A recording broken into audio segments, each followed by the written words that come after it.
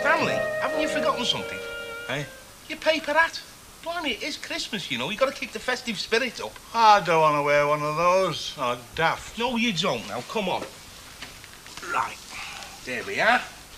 You have to work at this Yuletide jollity, you know. Look at your Hilda, slaving over a hot stove to keep us in dinners. It's the least we can do. All right. Know what you are, don't you? A nagger. You're worse than our Hilda when you get started. I do not nag you, Stanley. I just tell you things for your own good, that's all. That's what she says, isn't it? I'm hungry. Yeah, me and all. I love Christmas grub, you know. Do you know, I can't understand people who say they don't like turkey. I can eat it till the cows come home. What are you talking about? We haven't had turkey. I know that. But if we had have had it, I wouldn't get fed up with it.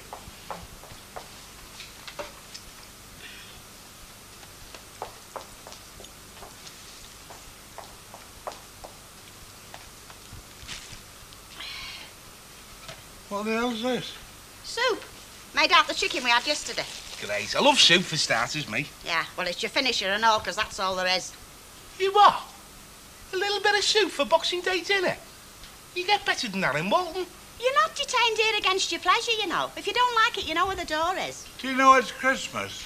I'm well aware of that, Stanley, but we ate all this Christmas grub yesterday. Yeah, and it didn't take long, did it? There wasn't enough to choke a rat. Luke, I've warned you once. Now, you're a guest in this house, so just mind your manners. I'm only a woman, you know, not a flipping miracle worker. I mean, I can't cook what I haven't got. It's that French trip, isn't it? That's where all the money's going. It's where my money's going, yeah. And it's the man of the house what's supposed to provide the housekeeping. Man of the house, that'll be the day. Well, I've had my expenses. I bought you that blouse. I know, and very nice too, Chuck. But I can't make pies and puddings out of blouses. Any road, it'll do you no harm. You're both as fat as pigs. You are? Oh, that's charming. That's nice language for Christmas, that is. Not only do you starve us, you insult us and all. Now, look, I'll not tell you again. One more remark and you're out. Oh, all right. You look really stupid in that hat. I don't know why you're wearing it.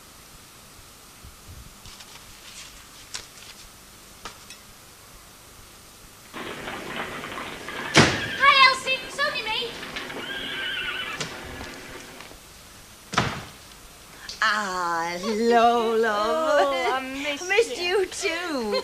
Hey, there aren't half been some rumours flying around about you. Oh, well, I'm not surprised. They love it round here, you know, when they think I've had a knock. Yes, well, I'm not like that. I'm on your side. I know, yeah, and I appreciate it, love, and thank you. Hey, I say, hey! And I'm not being nosy either, but I'm worried about you. I thought everything was going great in Torquay. Oh, look, love, I don't want it to upset you out like that, but I really don't want to give you a blow-by-blow account of what happened. Just let's say that I wasn't suited to the job, so I just thought I'd pack it in. What about Ron? Is he packing it in too? Nope. Well, isn't that going to be a bit difficult with him down there and you up here? It won't be difficult, love. It's all finished between Ron and I, all over. Oh, Elsie, I'm sorry. Oh, well, don't be. And anyway, I'm a bit too old to be pouring my heart out to you. You realise I'm old enough to be your granny. If you want to play Miss Lonely Hearts, pick on somebody of your own age, and for God's sake, cheer up and tell me something funny. Like, what's it like, you and Brian living with his mum? I mean, does she bring him a cup of cuckoo to bed? Not quite, but I think she'd like to. Actually, considering it's Ivy, she's not been too bad so far. Ah, that's fine. And what about Brian? How's he treating you? Lovely. And it's great being together. Mind you, it'll be even better when we've got a place of our own. We're saving up like mad. That's a good girl. We thought about this place, actually, but it's a bit too near Ivy. Between you and me, I think we'd be better further away once we do move. Good thinking, Wonder Woman. Hey, but listen, Elsie, if you're finished with Torquay, are you still selling this place or what? I mean, what are you going to do about a job? What are your plans? Lovey, I haven't a clue. Haven't you got any bread left? I'm sorry, Mr. Tatlock. I've nothing like that. And it's not my fault, you know. I did tell you to get plenty in. Yes, but it'd go stale, wouldn't it? That's not my fault either. I can't help bakers when and how to bake it. Well, they don't want to work, that's the trouble. They're all the same, every one of them. They don't want to work. You can hardly blame them, can you, at Christmas? I sometimes wonder what I'm doing at back of here instead of putting my feet up. I must be one of nature's mugs, I suppose. Hello, Mrs. Sharples. Hello, love. I thought I might find you open. You had a nice Christmas? Yes, not so bad, you know, just the two of us, very quiet. How about you? Oh, I can't grumble. though. And you haven't got any tea cakes left either, I suppose. No, sorry, Mr. Tadlock, I've nothing like that. Well, I can't be expected to go on cooking all the time at my age, can I? Surely I ought to be able to cut a bit of sandwich or something. Now I'm looking after myself. Ken's gone up to Glasgow and I'm struggling through on my own. Wouldn't it make you cry, eh? You wouldn't think that I made Christmas dinner for him yesterday. Well, I could have made my own, couldn't I? Yeah, so what would you have done? You'd have boiled yourself an egg and then gone round moaning what a rotten time you were having. Oh. I'm surprised, you know, that Ken has gone up to Glasgow. I wouldn't have been sure that he'd want to leave Deirdre. Well, his own children come first, don't they? His own flesh and blood. And I thought you'd have known that, you being an intelligent woman. Well, thank you, Mr. Tatlock. I shall take that as what they call compliments of the season. Cheers, Tommy. All the best, love. Likes you, doesn't he, Tommy Barnes? Well, I mean, he must do, buying your shorts. Oh, yeah, Jez is dead keen. I mean, he never speaks to me all the year round, but come Christmas, he buys me a brandy. Every Christmas, eh? Without fail. You know what that means, don't you? What? You and him are going steady. Yeah. Yeah, I suppose you're right. Hey, Dad, what's gone to me mum today? I mean, she's gone mad over this dinner. Well, it's with you going to Gail's mum's for your Christmas dinner, you see. It's a bit of a blow to her, that's all. I thought you got over that. She has. But you see, she wants today's little do to be a memorable affair, especially with Gail's mum being there. Oh, well, it's potty if you ask me. It's supposed to be a time for relaxing Christmas, and there's me mum twanging about like an old banjo string. It's an elemental force, son, you know what I mean? You know what? I'll bet we were all just the same when we were living in caves. When you were a little lad, you mean? Cheeky. No, but it's right what I'm saying. You see, what it is with your mum, she's fighting this battle over your body. Get away. Yeah, she's fighting a battle with Gail's mum to see who could feed you the best. It's like a boxing match to them, you know. It's seconds out, knives and forks at the ready, just to see who can stuff the most food inside you. Women. Hey, shall I get another drink? No, we better get off before she sends a search party out for us. Come on. Hello. Hey, hello, Ron. Yeah, right. Smashing, thanks. Have you taken that blouse off these past 2 days, Hilda? Well, I've not been to bed in it, have I? Really? I am surprised. Oh, you're only jealous. I bet nobody bought you a blouse for Christmas. True. By out, you must have something on your conscience, Stan. What have you been up to? No, don't start mixing it. Oh, tell a notice, Stan. You look very well, lovey. Now then, what you having? Well, I'm having a light ale with Eddie, because he's our house guest for the festive season, you know. Is that right? You generally spend Christmas at Chatsworth, don't you, love? I have stayed at Chatsworth, if you must know. It's a boarding house in New Brighton. A life bottle and 2 halves of it if it's Stan and me. And if you can get any change out of 48p, it's yours. Right. Myself and a vodka for Rita. Yeah, well, have one yourself. No, it's all right, love. Hilda's doing all right for presents, isn't she? Better than me, and that's for sure. Give over. A man like Fairclough here will have lavished jewels and furs on you, I bet.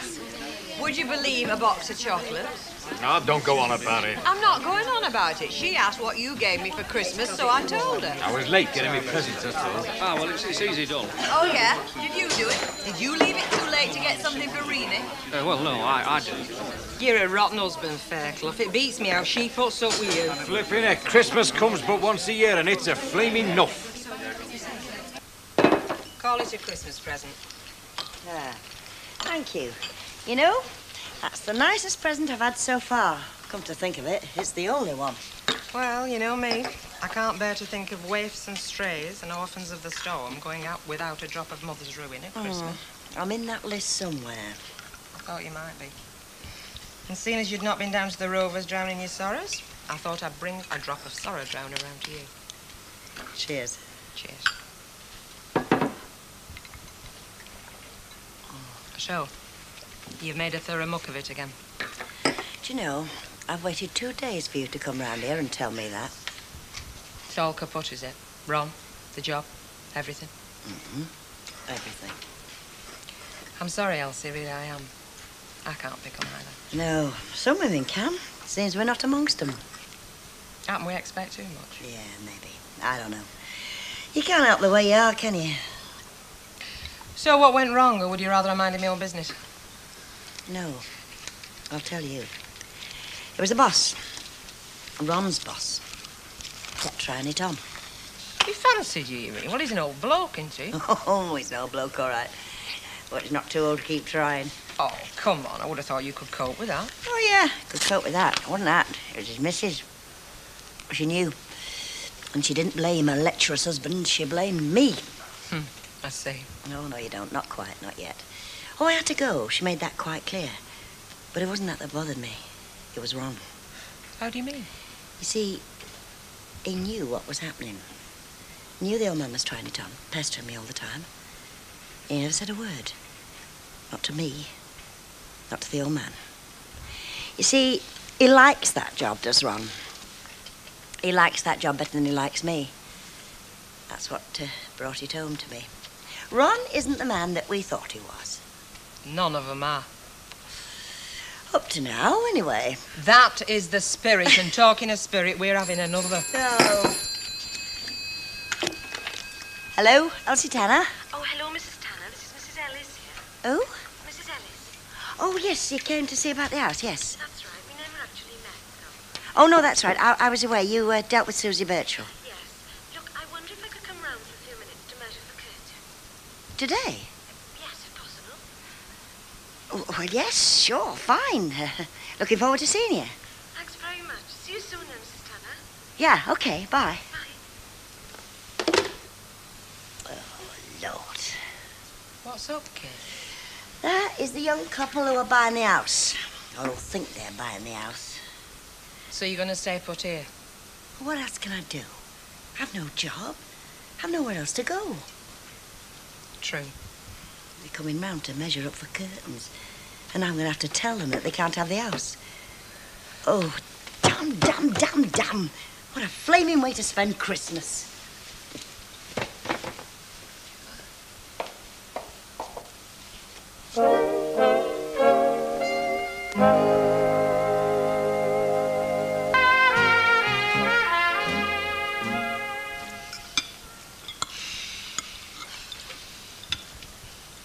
Oh, I've had it. Sorry, Mum, I'm blown out. I'm afraid I'm full and all.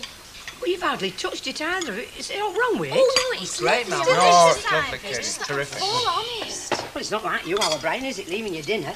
Aren't you feeling very well? Oh, fine, Mum. I'm just blown out, you know. Well, they was both all right yesterday. There was nothing wrong with their appetites then. They shifted everything I put in front of them. Well, that doesn't say much for my cooking, does it? I'm sorry, Mum. You know how it is. You get chocolate as Christmas wears on. They're filling this sort of stuff. I don't want to eat again for a week. No, it's lovely, love. There's just a lot of it, isn't there? Should have seen the kitchen this morning. It looks as though she was going to feed the 5,000. We'll have some Christmas pudding, won't you? Not for me, Mum. Oh, I couldn't eat another thing.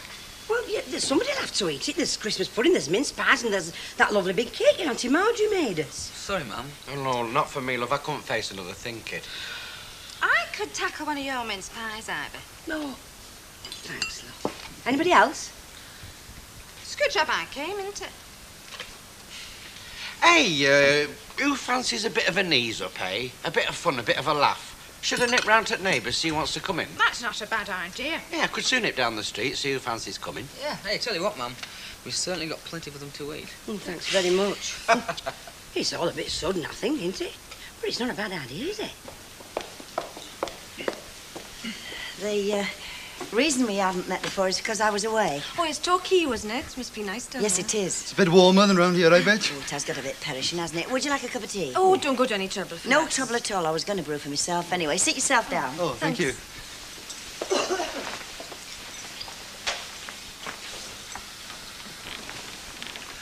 I hope you didn't mind us coming round today. Only we wanted to get some measurements, see? I've got no sewing machine and I thought I could be making curtains while we're waiting to move in. Oh, yes, I see. And there should be no problem with the mortgage. It's just a matter of getting the solicitor to pull his finger out, really. I see. They take their time, don't they? I think they'd be a lot quicker if it was them that wanted somewhere to live.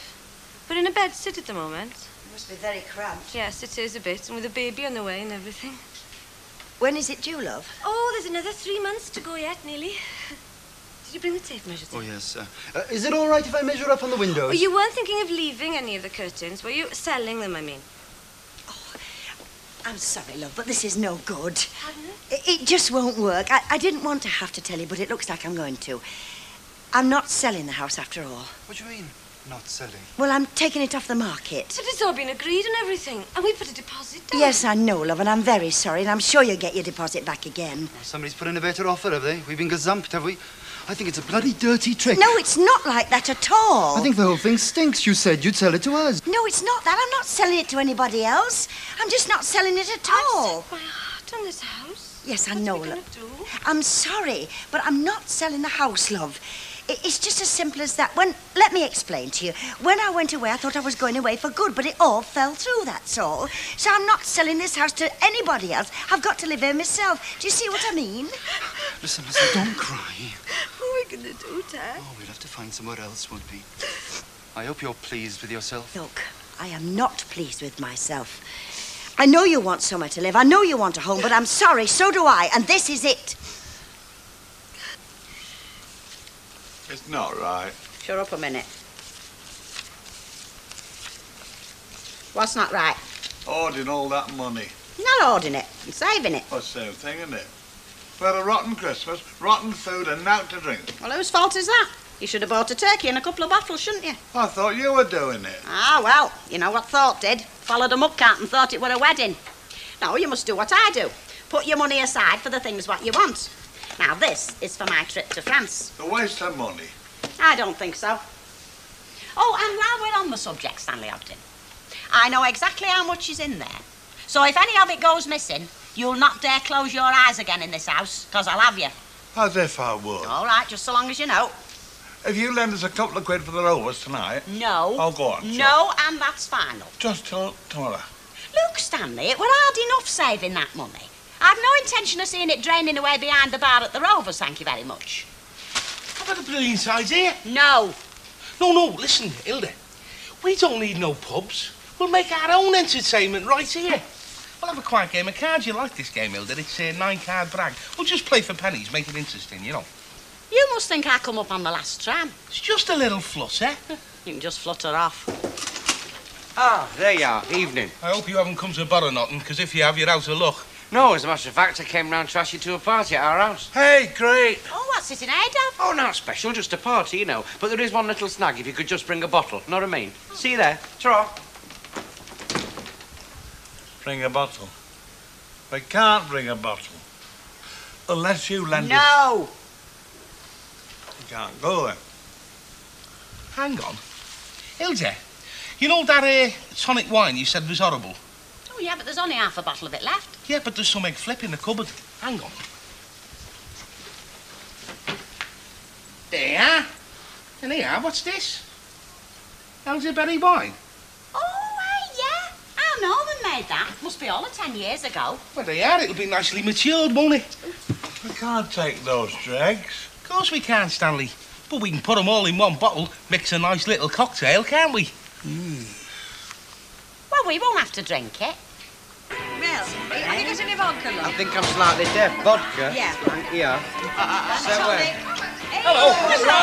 This where the party is, love? Yes, this is it, love. I am glad you could call. I'm glad you asked us. We were just sitting at home looking at one another like a couple of turtles, weren't we? We were. I love a surprise party. Hey, tell you the truth, it was a surprise to me. We're Birdside here. Where really? I think it's very brave of you anyway. Hello.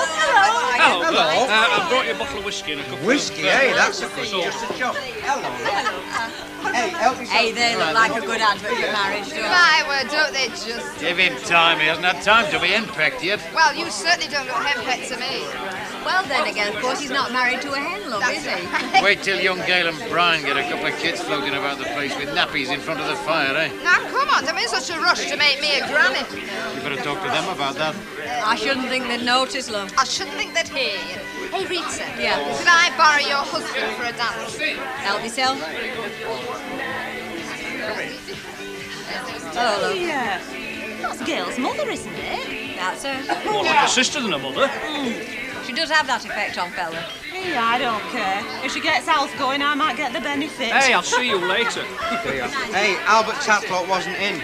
Ena Sharples has no reply. And Elsie Tanner says she's not coming. Why is she going out? No, she says you don't feel like a party or something. That's not back there, is it? No. That's where she's felt. Got a cruise, Hey, up. They're here, the three draggies. Hey, peace and goodwill to all men, remember? That includes Sam. Hello. Here, we got a bottle. Oh, Tom, very much. It's between us, like. Well, that's very good of you. Help yourself to drinks. Oh, and there's some grub in the back. Plenty Great, of it. I'm starving. Anybody think I didn't feed you? And they'd be right too, wouldn't they? It's only show you. Yeah. Sorry, love.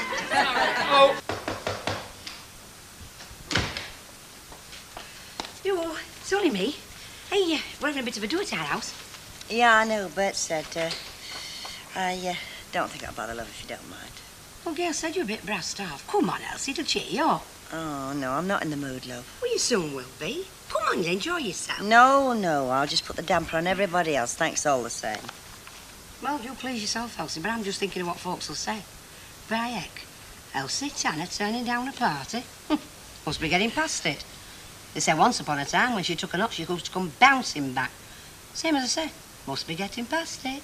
Oh, I can hear 'em now. By gum, Ivy, you don't half go on, don't you? Me, love, I'm noted for it. Noted for it. Come on. It was an ice age, that's why. Look, when the food Hey, hold me drink, will you? It's on the table. I don't want it stopping. You great twinnick. Huh?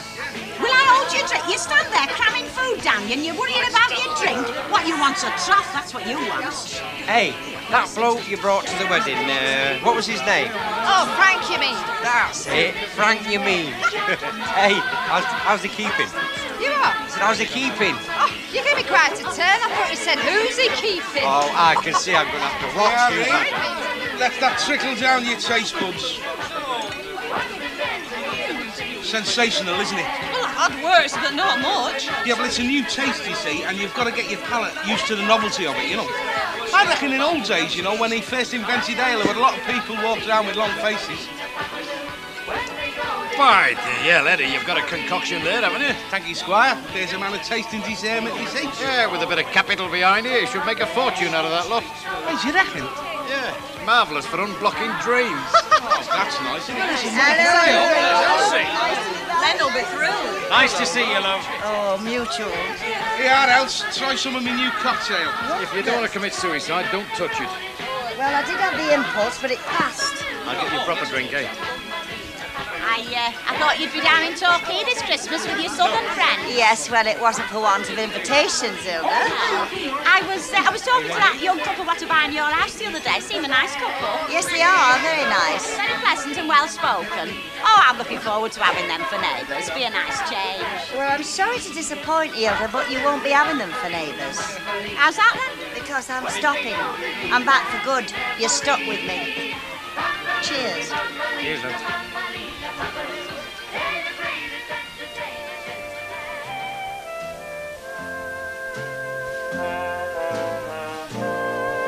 Ken gets a New Year's Eve shock tomorrow on Plus, and that's at the same time, 6:30. Well, next, for Poirot, it's all a question of sex. Is a murderer male or female?